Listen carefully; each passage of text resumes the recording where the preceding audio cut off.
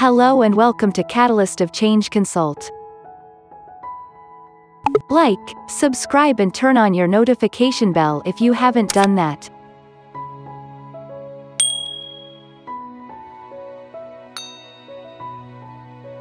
The basis of this tutorial is to understand the user interface of this software.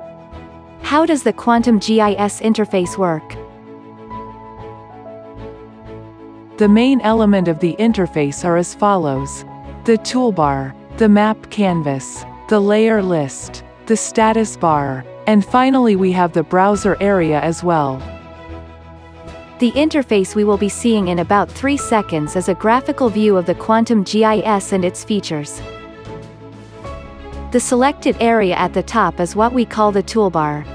Someone might ask, what is the relevance of the toolbar? The toolbar contains sets of tools used for operating the software. For example, the Save toolbar is used to save existing works. It could be customized to contain tools which are often used.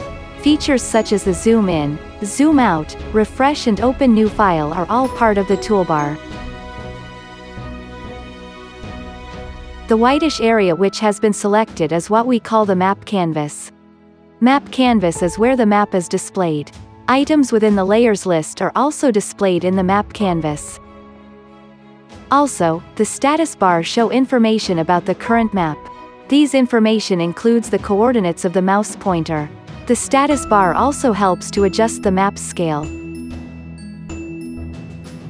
In the layers list, you would see the various layers of the vector or raster data available to you.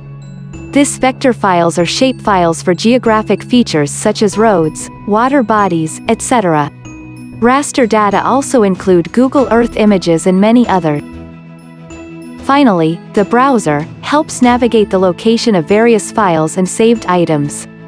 Now if you're familiar with the interface shown and explained not long ago, the next tutorial would introduce to basic map making in Quantum GIS. Thank you for watching and be safe out there. We would also want to thank the entire faculty of Built Environment Students Society from KNUST.